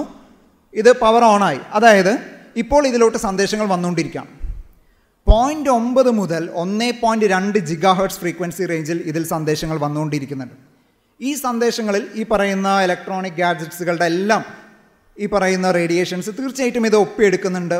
ഒപ്പം പുറമെ നിന്ന്, അങ്ങകലെ നിന്ന് ജൂപ്പിറ്ററിൻ്റെ മാഗ്നറ്റിക് ഫീൽഡുകൾ ഉണ്ടാക്കുന്ന റേഡിയേഷൻസ് ഇത് ഒപ്പിയെടുക്കുന്നുണ്ട്. മറ്റേതോ വിദൂരതയിൽ പൊട്ടിത്തെറിച്ച ഒരു നക്ഷത്രത്തിൻ്റെ റേഡിയേഷൻ ഇത് ഒപ്പിയെടുക്കുന്നുണ്ട്. പക്ഷേ ഇതൊക്കെ നമുക്ക് എങ്ങനെ അറിയാൻ പറ്റും ഇത് കിട്ടുന്നുണ്ടെന്നുള്ളത്? അതിന് നമുക്ക് എന്ത് വേണം? ഒരു ചെറിയ സ്പീക്കർ. അപ്പോൾ ഒരു ചെറിയ സ്പീക്കർ ഞാനിവിടെ കൊണ്ടുവന്നിരിക്കുകയാണ്. ഈ സ്പീക്കറിലോട്ട് നമുക്ക് ഈ സിഗ്നലുകൾ എന്താണ് വരുന്നത് എന്ന് അറിയാൻ വേണ്ടി ആ ഒരു കൗതുകത്തിന് ഞാനിതൊന്ന് കണക്ട് ചെയ്യാണ്. ഓക്കെ, അപ്പോൾ ഇത് ഞാൻ ഓണാക്കാണ്. ഇപ്പം നിങ്ങൾ കേൾക്കുന്ന ഒരു നോയ്സ് കേൾക്കുന്നുണ്ടോ അവിടേക്ക്? യെസ്. ഈ നോയ്സ് എന്ന് പറയുന്നത് ഇലക്ട്രോ മാഗ്നറ്റിക് ഇൻ്റർഫറൻസ് ആണ്. സ്റ്റാറ്റിക് നോയ്സ് അല്ലെങ്കിൽ വൈറ്റ് നോയ്സ് ആണ്. അപ്പോൾ ചോദ്യം, ഇതെന്താ ഇത്ര പ്രത്യേകിച്ച്? നമുക്കറിയാം FM റേഡിയോ ഒക്കെ നമ്മൾ ട്യൂൺ ചെയ്യുമ്പോൾ കേൾക്കുന്ന നോയ്സ്, ഇതിൽ കൂടുതൽ എന്താണ്? പെട്ടെന്ന് നമ്മളിങ്ങനെ കാത്തിരിക്കുമ്പോൾ നമുക്ക് ഏതെങ്കിലും രീതിയിൽ ഒരു സിഗ്നൽ കിട്ടുകയാണെന്ന് വിചാരിക്കാം. അപ്പോൾ അത്തരമൊരു സാധ്യത, ആ ഒരു സാധ്യത നമുക്കിവിടെ പ്രതീക്ഷിക്കാൻ പറ്റില്ല. കാരണം ഇത് നമുക്ക് ട്യൂൺ ചെയ്യാൻ പറ്റും, മനസ്സിലാക്കുക. അപ്പോൾ നിങ്ങൾ ഈ കേൾക്കുന്ന ഇൻ്റർഫറൻസ്, ഈ നോയ്സിലുള്ള വ്യത്യാസം എന്ന് പറയുന്നത് മറ്റൊന്നും കൊണ്ടല്ല, ഞാനിവിടെ മൊബൈൽ ഫോൺ ഉപയോഗിച്ച് ഞാൻ ഒരാളെ വിളിച്ചത് കൊണ്ടാണ്. അപ്പം തന്നെ അതിൻ്റെ സൗണ്ടിൽ വ്യത്യാസം വന്നു. നിങ്ങൾ ശ്രദ്ധിച്ചോന്നറിയില്ല, ഞാൻ പറയുന്നതിനോടൊപ്പം കേൾക്കുന്നതുകൊണ്ടായിരിക്കാം. അപ്പോൾ ഇത് നിങ്ങൾക്ക് കൃത്യമായിട്ട് അറിയണം എന്നുണ്ടെങ്കിൽ കേൾക്കുന്നുണ്ടോ? ഇത് കോള് പോകുന്നതുകൊണ്ടാണ്. അപ്പോൾ ഇങ്ങനെയാണ് നമ്മൾ സന്ദേശങ്ങൾ റിസീവ് ചെയ്യുന്നത്. സന്ദേശങ്ങൾ റിസീവ് ചെയ്താൽ മാത്രം മതിയോ? നമുക്ക് സന്ദേശങ്ങൾ അയക്കണം എന്നുണ്ടെങ്കിൽ നമ്മൾ എന്ത് ചെയ്യണം? അല്ലേ, നമുക്ക് സ്പേസിലോട്ട് നമുക്കൊരു സന്ദേശം അയച്ചാലോ? എങ്ങനെയിരിക്കും? എസെൻസിൻ്റെ ഭാഗമായിട്ട്, അല്ലേ, ആദ്യമായിട്ട് സ്പേസിലോട്ട് നമുക്കൊരു സന്ദേശം അയക്കാം. അപ്പോൾ ഞാനിവിടെ എഴുതിയിട്ടൊരു മെസ്സേജ് ഓൾറെഡി സെറ്റാക്കി വെച്ചിട്ടുണ്ട്. എന്താണ്? Let evidence lead essence global. കിടക്കട്ടെ, ഇപ്പോൾ പോയില്ലെങ്കിൽ ചീറ്റിപ്പോവും, അത് വേറെ കാര്യം. എന്തായാലും നമുക്ക് നമ്മൾ പ്രതീക്ഷിക്കുന്ന പോലെ ഇത് നിങ്ങൾക്ക് എല്ലാവർക്കും ചെയ്യാം. spacespeak.com എന്ന് പറയുന്ന ഒരു വെബ്സൈറ്റ് എടുക്കുക. ആ വെബ്സൈറ്റിൽ നിങ്ങൾ കൃത്യമായിട്ട് നിങ്ങളുടെ ഒരു ചെറിയൊരു ID ഉണ്ടാക്കിയിട്ട് നിങ്ങൾ അതിൽ ഒരു മെസ്സേജ്, എല്ലാം ഫ്രീ ആണ്. ഓക്കെ, എല്ലാം ഫ്രീ ആണ്. അപ്പോൾ നിങ്ങൾക്ക് എന്ത് ചെയ്യാൻ പറ്റും? നിങ്ങൾക്കൊരു സന്ദേശം അയക്കാം. അപ്പോൾ ഇത് നമ്മൾ അയക്കാനായിട്ട് താഴെ ഒരു സെൻഡ് ബട്ടൺ ഉണ്ട്, അത് അമർത്തുന്നു. റേഡിയോ സന്ദേശങ്ങളായിട്ടാണ് സ്പേസിലോട്ട് പോകുന്നത്. ഈ സിഗ്നൽ ഇമ്മീഡിയറ്റ്ലി റേഡിയോ സന്ദേശങ്ങളായിട്ട് യാത്ര തുടങ്ങിക്കഴിഞ്ഞു. ഇത് കാലിഫോർണിയയിലുള്ള ഒരു റേഡിയോ ടെലിസ്കോപ്പിൽ നിന്നാണ് ഇതവർ അയക്കുന്നത്. ഓക്കെ, അപ്പോൾ അത് കുറച്ച് നേരം എടുക്കും ലോഡ് ചെയ്യാനായിട്ട്. അവരവിടെ റിസീവ് ചെയ്തിട്ട് ആ സിഗ്നൽ ഈ പറയുന്ന പോലെ ആ സിഗ്നൽ ഇത് അവർ ബൈനറി നമ്പേഴ്സായിട്ട് കൺവേർട്ട് ചെയ്തിട്ടാണ് ഇവരയക്കുന്നത്. അപ്പോൾ നമ്മളുടെ ഇതിനകം അയച്ച മെസ്സേജുകൾ ലെറ്റ് എവിഡൻസ് ലീഡ്. നോക്കൂ, ഇപ്പം എത്ര ദൂരം അത് പിന്നിട്ട് കഴിഞ്ഞു. ഇവിടെ നിങ്ങൾക്ക് കൃത്യമായിട്ട് ഇത്രയും കിലോമീറ്ററുകൾ അത് പിന്നിട്ട് കഴിഞ്ഞു. ഇടയ്ക്കിടയ്ക്ക് റിഫ്രഷ് ചെയ്ത് കഴിഞ്ഞാൽ നിങ്ങൾക്ക് കാണാൻ സാധിക്കും എത്ര ദൂരം അത് പിന്നിട്ട് കഴിഞ്ഞുവെന്ന്. സ്പേസിലൂടെ കടന്നു പോയിക്കൊണ്ടിരിക്കുകയാണ്. നിങ്ങൾ നോക്കൂ, അതിൻ്റെ താഴെ ഞാൻ ചില മെസ്സേജുകൾ അയച്ചിട്ടുണ്ട്. ഏകദേശം 543 ദിവസം മുമ്പ് ഞാനൊരു സന്ദേശം അയച്ചിട്ടുണ്ട്. അതിങ്ങനെ പോകുന്നു. അതൊരു പ്രൈവറ്റ് മെസ്സേജ്. അത് ഓപ്പൺ ചെയ്യാൻ പറ്റും. അത് ഓപ്പൺ ചെയ്ത് കഴിഞ്ഞാൽ ഭൂമിയുടെ ഇവിടുത്തെ ഭൂമി എവിടെയാണ് നിൽക്കുന്നത്, ഭൂമിയുടെ പൊസിഷൻ ഞാനൊന്ന് കോഡ് ചെയ്ത് അയച്ചതാണ്. അതാണ് നിങ്ങൾ ഈ കാണുന്നത്. അല്ല, ഇനി ആരെങ്കിലും ഇത് കാണുകയാണെങ്കിൽ വന്നോട്ടെ എന്ന് പറയാൻ വേണ്ടി മാത്രം. എനിവേയ്സ്, ഇത്രയും കാര്യങ്ങളാണ് എൻ്റെ ഇന്നത്തെ വിഷയത്തിലുള്ളത്. ഇതാണ് റെഫറൻസുകൾ. ഞാൻ നിങ്ങൾക്ക് സജസ്റ്റ് ചെയ്യുന്നൊരു പുസ്തകം unlocking the universe, Stephen and Lucy Hawking എഴുതിയൊരു പുസ്തകം. ഇപ്പം ഇത്രയും പറഞ്ഞതിൻ്റെ ഒരു സമ്മറൈസ് വേർഷൻ നിങ്ങൾക്ക് അതിൽ കാണാം. അല്ല, പുസ്തകം വായിച്ച് ബോറടിക്കുന്ന കൂട്ടത്തിലാണ് നിങ്ങളെങ്കിൽ യൂട്യൂബ് ഇന്നെടുക്കുക. അതിൽ മെലഡി ഷീപ്പ് എന്ന് പറയുന്ന, നിങ്ങൾ കേട്ട് കാണും, എനിക്കറിയില്ല, മെലഡി ഷീപ്പ് എന്ന് പറയുന്ന ഒരു ചാനലുണ്ട്. അതിൽ ലൈഫ് ബിയോണ്ട് സീരീസ് കാണുക. 1, 2, 3 എപ്പിസോഡുകളായിട്ട് കാണുക. എങ്ങനെയെല്ലാം ഓർഗാനിക് ഇൻഓർഗാനിക് ലൈഫിനുള്ള സാധ്യതകൾ മുമ്പിൽ അവർ കൊണ്ടുവന്നെന്ന് കണ്ടു കഴിഞ്ഞാൽ നമ്മൾ ഞെട്ടിപ്പോവും. എനിവേയ്സ്, ഇത്രയും കാര്യങ്ങളാണ് പറയാനുള്ളത്. Thank you. Thank you, Paulose Thomas.